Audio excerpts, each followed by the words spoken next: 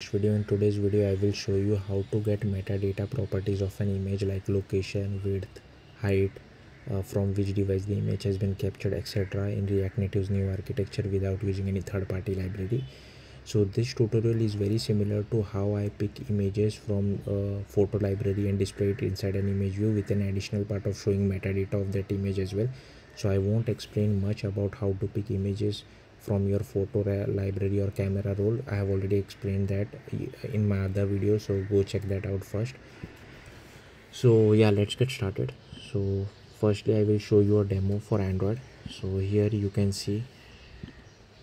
So yeah, I will click on capture photo and it will open photo picker. I will pick an image and here you can see that I am printing image height, model name, latitude and longitude. There are tons of other metadata as well, which you can display for your image view. I will show you that as well, how you can use it, but for now I am just printing these three. Similarly for iOS as well, I will run my application. Given that it is still running, I will start with the code explanation. So as usual, like this RTN my image and RTN my picker folder is exactly the same, so I won't explain much. Watch my previous video. So first for RTN my image, this is my package.json, this is my podspec file, then inside JS I have created this file, and this is the Android folder. So this is the build.gradle. Then this is inside src main, I have created my image.kt, and this is my image manager.kt, and this is my image package.kt. Okay, next RTN my picker, this is our package.json. This is the podspec file, this is the JS file. Then inside Android, this is the build.gradle file. Then inside src main java RTN my picker, this is my picker module.kt, and this is my picker package.kt. So yeah, that's it for Android. Next, go to the main Android folder, go to build.gradle, add this Kotlin version as well as class path.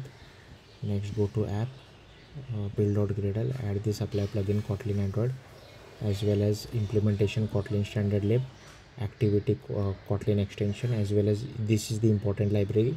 So this will help us get the metadata of an image like this. So I have already, so if you don't know, there is another interface which Android OS provides called exif interface, but it is extremely fragmented. I have tried using that, and the one problem was that the location was in minutes, degree and seconds. Now that could be the way you wanted, but I didn't want that way, and it is extremely not fragmented. That's why, and you had to do a lot of work to get even simplest of the things. That's why I have avoided that and instead use this metadata extractor build.gradle inside my build.gradle. Also, while choosing image, I would highly recommend checking out this GitHub repo, because this GitHub repo has a lot of images which has location. There could be a thing that you have an image and you try to add location manually to that, and it might not work. So it's better for debugging purpose, at least you download an image from over here. Also make sure you download it, you visit this GitHub repo from your mobile device itself. If you try to transfer it like if you download it on your desktop and then do a WhatsApp to your mobile, like it won't work, because WhatsApp compresses the images and it modifies the metadata as well. So don't do that, download the original image, then only it will work properly. So yeah, and also I think our iOS is ready as well. So I will just click on capture photo, and if I go to my iOS logs, I will pick one image. So here you can see I have added all this like media type, local identifier, media subtype, creation date, pixel height, latitude, longitude, as well as the address. So now so I've already covered Android. No, wait, not yet. So next, after adding Kotlin, next you have to go to Android manifest, add these permissions. uh, Next you have to go to your Java folder com.rnapp, and you have to convert this Java file to Kotlin file. Next, I have also added this my result metadata. So this should have been image height, but I think it's fine because it is also in string. By mistake I have written compression height. So these are all the data which I'm fetching. Model, latitude, longitude, etc. Okay, that's why I've created this data class. Next, so once you ask permission, it will, the callback will come over here, and depending on what version of Android you are using, I am requesting the appropriate permission. And once permission has, so this is all permissions has been granted, same code as image picker, that's why I'm not explaining in depth. Then this will launch our picker. We are picking our image, and once we pick our image, so this is the actual main code. So here you will get the image URI. So I'm launching a coroutine over here. From that I'm getting, from that URI I'm getting input stream, and from that I'm getting metadata, and from metadata I'm displaying all the tags. So here you can see in the logcat I'm displaying all these tags. Now these tags are very helpful to us. So if you check here, as you know, I'm fetching the image height, right? So now how to know where, which tag to use? So if you check the image height, it is in the JPEG directory. So all you have to do is metadata.get files directory of type JPEG directory class.java, then JPEG directory dot get string JPEG directory dot tag image height. Now I want the model. So if you check, model is inside exif ifdo. Okay, so here you will write metadata.get file directory of type exif ifdo directory, then exif directory dot get string exif directory dot tag model. Similarly for latitude and location also I have done. Once we get it, I'm assigning it to our data class. Then we are fetching it from our data class and printing it to the console. If you want to send it to your React Native side, you can send it like this. Here I'm just sending the image URI, but if you want to send this data, you can do something like this as well. So yeah, that's it for Android. Now for iOS, firstly you will have to go to your RNapp. I'm using Objective-C. That's why inside RNapp, at the bottom you have to add this photos.framework as well as photos.ui.framework. If you have been using a Swift, I don't think we will have to add this, but you might have to add a prefix header file. I'm not sure, but most of my code is in Objective-C. Only displaying of the images inside a Swift file. That's why I had to add this photos.framework, photos.ui.framework. Next,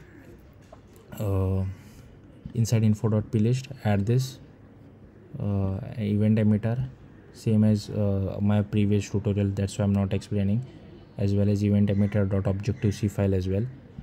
Then this is the Swift file for displaying our image once we have the appropriate URI.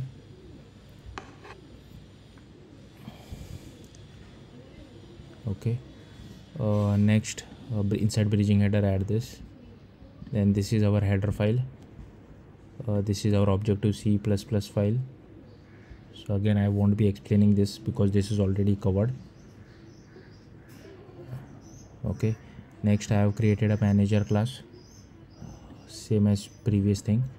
Then I have created a picker class. So here you might have to add code location as well, and phview controller delegate as well. And inside our Objective-C file, so here is the main thing.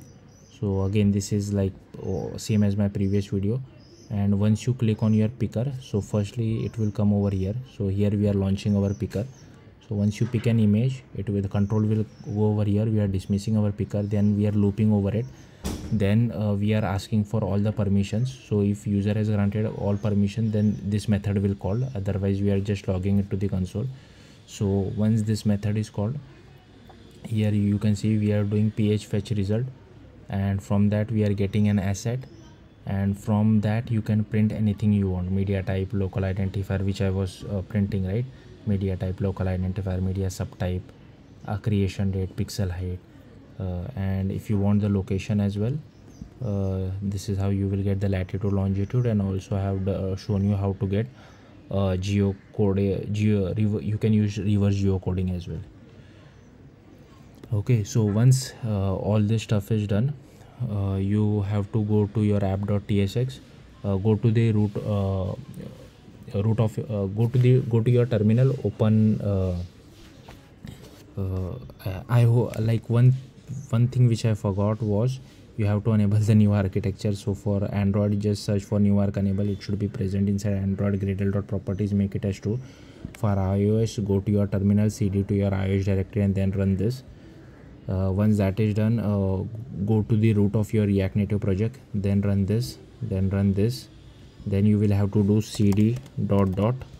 Okay, then you have to run this command, but make sure my project name is rnapp, so whatever your project name is, replace it over here as well as over here. Similarly over here as well, you have to run this command, but make sure you change your project name. Then cd to Android, run this. Cd to iOS, run this. Then for Android and iOS, I have created separate files. So for Android view, so this is how it is similar to how we have done it for picking images video, so you can check that out. And similarly for iOS as well, I have done it something like this. So yeah, I think that should be it. Thank you for watching. Bye.